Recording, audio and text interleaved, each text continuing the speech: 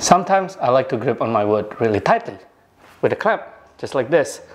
Follow along with me as I show you guys how I built this.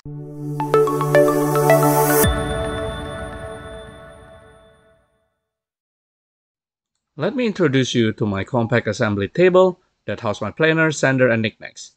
It has a 4x2 footprint with foldable top that expands the top to 4x4. The reason why I want to add vise is because I want to be able to hold wood on its side like this, so that I can hand plane it like this, or chisel it. That's not how you chisel, buddy. That's not how you chisel. Are you gonna do it again? Of course you are. On real woodworker's bench, you will have face vise or tail vise and dog holes that make the top look like Swiss cheese. But I'm not a real woodworker, so we're going to use something that is called Matchfit system. The first time I learned about Matchfit system is from Lincoln Street Woodwork Outfit/assembly table that has these grooves all around it that makes it look like a bar of chocolate. Here's what we have in the box. First, we have the dovetail clamp.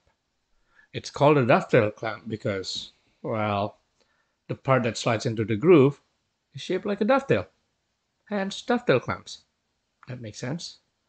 The next one is we have the setup gauge thingy. The setup gauge have a couple of gauges. The first one is for the relief cut that will be cut using a straight router bit. And the second one is the dovetail gauge that will be cut using a dovetail bit. The Matchfit dados are going to be routed on the foldable top, and this will act as a face vise, leg vise, and dog holes. I promise it will make sense by the end of the video. The top of this assembly table is made of 3/4 inch plywood. Since we're going to route Matchfit dado on it, I thought it will be a good idea to beef it up with extra 1/2 inch plywood. By the way, you guys ever thought that wood glue looks like mayo? So right here, I'm basically spreading mayo to make plywood sandwich. For this glue up, I'm going to use the best type of clamp, the Newtonian clamp. It's easy to use and can help you get grip. You basically can get your workout in while working in the garage. Yeah, boy. Next up, after you get your plywood sandwich, you want to test how steady your hand is by drawing lines where the Matchfit dados are going to be. And you will also test your eyesight because, man, I'm getting old. These lines are getting harder to see. Alright, time to get cutting, or routing, if that's a word. We're going to start with the relief dados, and we're going to use the straight bit, as we talked about before.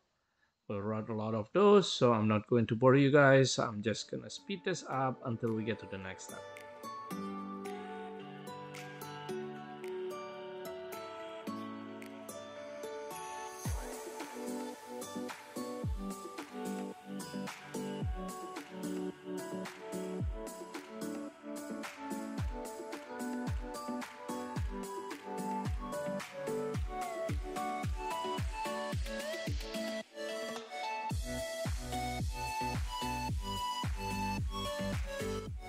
And of course, now we're going to do the same steps with the dovetail bit.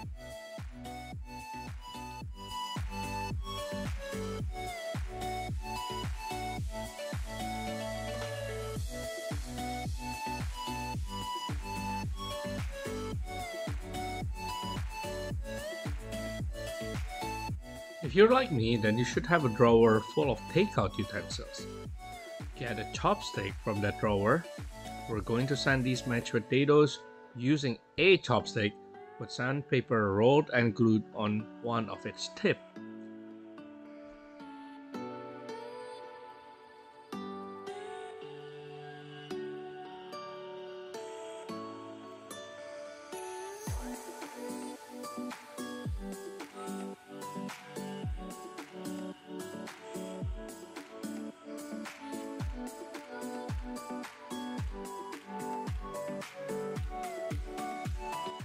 We're going to use the other chopstick tip to apply paste wax on these dados.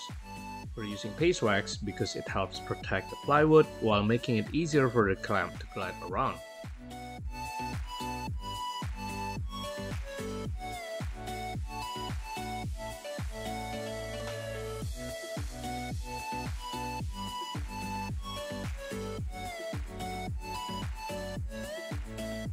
And we're done. Here are the Matchfit clamps. I'm going to show you a demo when the top is folded.